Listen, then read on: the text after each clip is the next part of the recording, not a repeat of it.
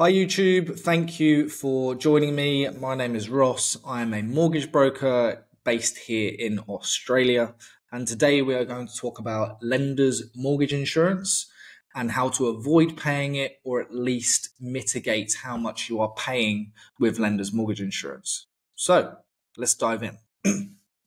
So let's start with what is lenders mortgage insurance. What is LMI? Lenders mortgage insurance is an insurance that the lender takes out to insure itself against the risk of not recovering the outstanding loan balance if you, the borrower, are unable to meet your loan payments and the property is sold for less than the outstanding loan balance. Now, the bank takes this out, but you, the borrower, have to pay for it. So you pay for it, and in most cases, you will never recover any of that money ever again, and it is quite expensive. You also have to understand that when you're trying to calculate how much you need to purchase your next property, you're going to have to pay your deposit plus the lender's mortgage insurance fee up front. That comes from your savings. You're also going to have to pay your stamp duty and your solicitor's fees. So it's important to know that you have to pay for all of that. A lot of people will talk to me and they'll say, oh, I found an $800,000 property, we've got a 5% deposit, and then suddenly I'll run the numbers with those guys and they think they only need 50 grand and actually they need $90,000 to $100,000. It's almost double if you're only putting down a 5% deposit. So anyway, let's run some scenarios where we can avoid paying lenders mortgage insurance. That's why you've all clicked on this video. Look, scenario one is the easiest. To avoid paying lenders mortgage insurance with any lender across all platforms, you need a 20% deposit. Most people don't have that, especially if it's their first home. But a 20% deposit means that all lenders will not charge you a lender's mortgage insurance premium. Now, let's go to scenario two. Let's say you've got 15% deposit. Now, there are a couple of lenders out there that will do a 15% deposit with no lender's mortgage insurance. So LMI is waived completely. That is very, very niche. There's only a couple of lenders, so you do have to service with those lenders. The rates are okay. They're not the worst, but there are a couple of lenders out there that will do lender's mortgage insurance for a 15% deposit.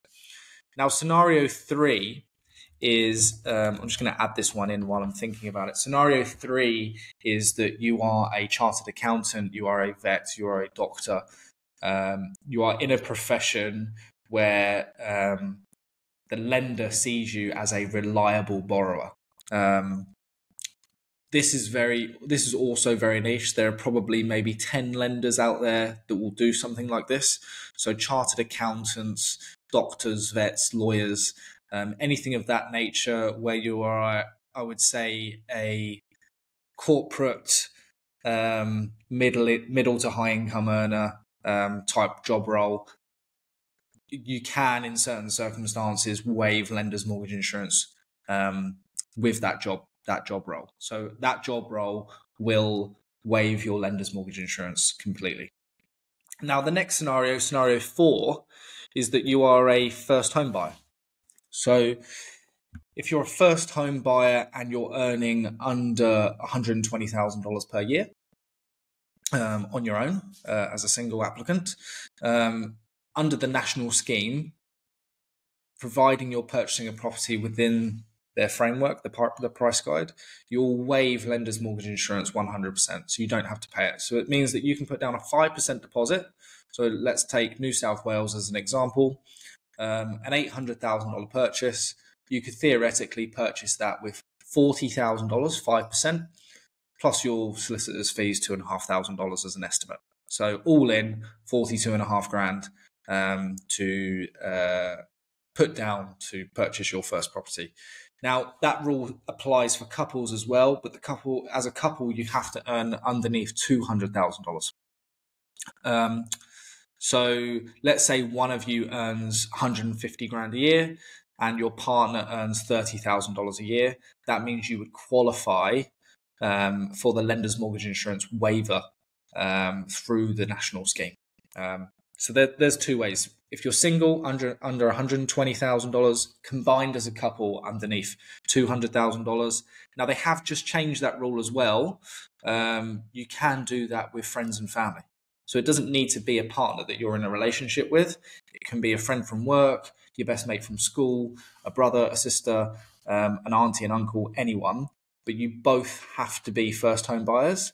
And after you've purchased that property, you have waived your right to then get into the scheme ever again. So something to think about. Now, the next scenario is, for a lot of people, they will be in that sort of middle to higher income bracket.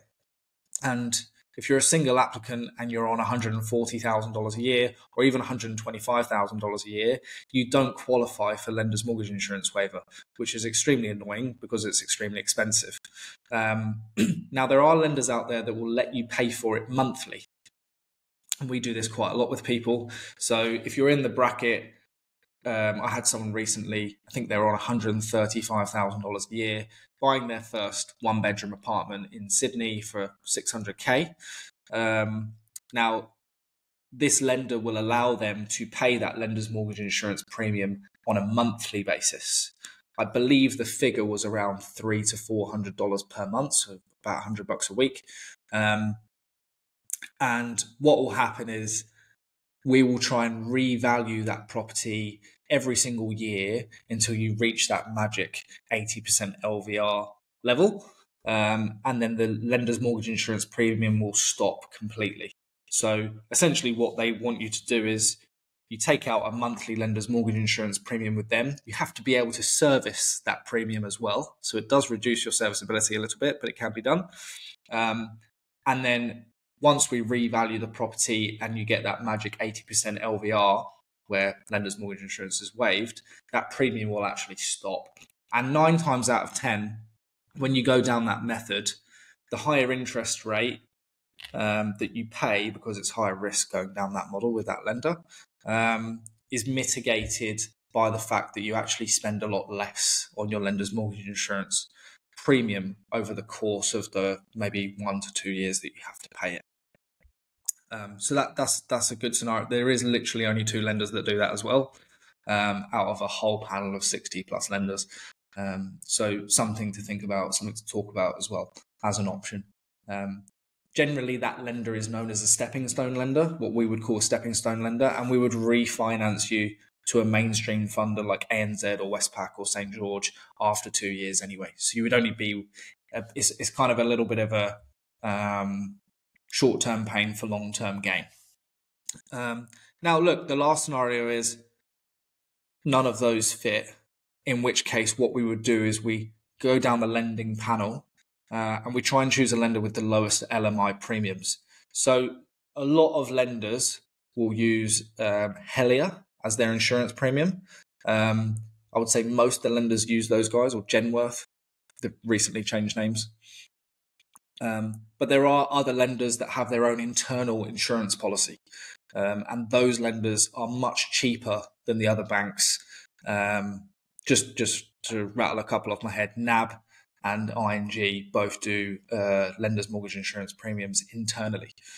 So it's worth talking to a broker, figuring out your scenario, and then trying to come up with the best solution for you to enter the market. I've recently done it with someone where they just wanted to pay the 5% up front, the 5% deposit and the full premium up front, but that premium was in excess of $35,000. It's a lot of money.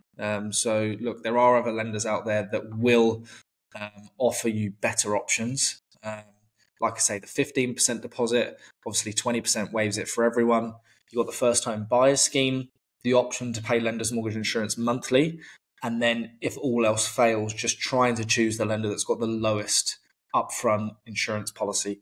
Look, how can we help? We can shop the entire market for you, understand your scenario, find what fits best for you. And look, if you want to do that, you can book a 30-minute call with me. The link will be in the description below. And I hope that gave you a little bit of insight into how lenders' mortgage insurance work. Don't forget to like and subscribe, and thank you for watching.